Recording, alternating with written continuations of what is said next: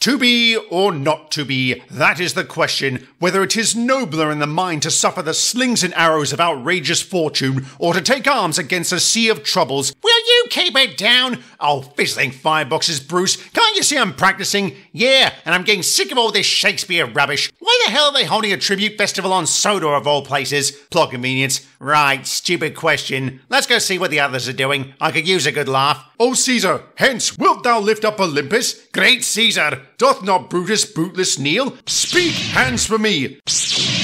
Et tu, Brute? Hang about, I'm pretty sure he never said that when he was killed. No, he didn't. Then why did Shakespeare add it? For dramatic effect, Henry. This is a play after all, a work of fiction. It's doing a disservice to history. This channel does that on a regular basis. Rehearsals going well, gentlemen? Aye, just peachy. Out! Out, brief candle! What the hell was that? Sounds like Douglas is getting into it. Life is but a walking shadow, a poor player that struts and frets his hour upon the stage. Then it is heard no more. It was a tale told by an idiot, full of sound and fury, signifying nothing. I'll second that. What pretentious wank piece does that come from, Dougie? The Scottish play. You mean Macbeth?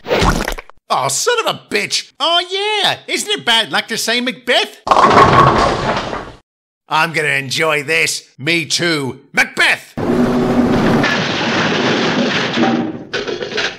Ow! Serves you right. I'll go see how the girls are doing. Fillet of a finny snake in a cauldron, boiling big. Eye of newt and toe of frog, wool of bat and tongue of dog, adder's fork and blindworm sting, lizard's leg and howlet's wing, for a charm of powerful trouble, like a hell broth, boil and bubble. Double, double, toil and trouble, fire burn, cauldron bubble. Scale of dragon, tooth of wolf, witch's mummy, moor and gulf, of the raven, sea salt shark, root of hemlock, Digby the dark, liver of blaspheming Jew, gall of goat, the slips of yew, silvered in the moon's eclipse, nose of Turk and Tartar's lips, fingers of birth strangled babe, ditch delivered by a drabe, make the gruel thick and slab, add thereto a tiger's chaldron, for the ingredients of our cauldron. Double, double, toil and trouble, fire burn, cauldron bubble!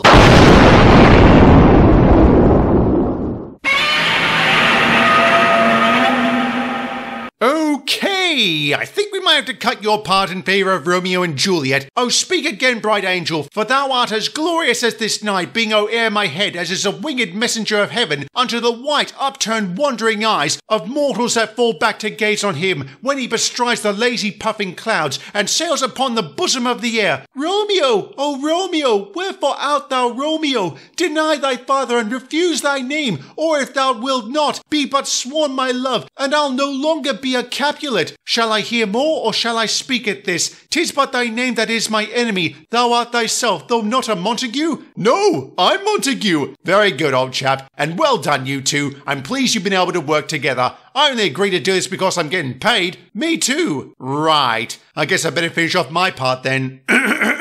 Alas, poor Uric, I knew him, Horatio, a fellow of infinite jest, of most excellent fancy. He hath borne me on his back 1,000 times, and now how abhorred in my imagination it is. My gorge rises at it. Here hung those lips that I have kissed I know not how oft. Where be your jibs now, your gambols, your songs, your flushes of merriment that were wont to set the table on a roar? Not one now to mock your own grinning? Quite chapfallen? Now get you to my lady's chamber and tell her, let her paint an inch thick. To this favour she must come. Make her laugh at that. Do you have any idea what you just said? Nope, but sound off in the comments if you happen to know.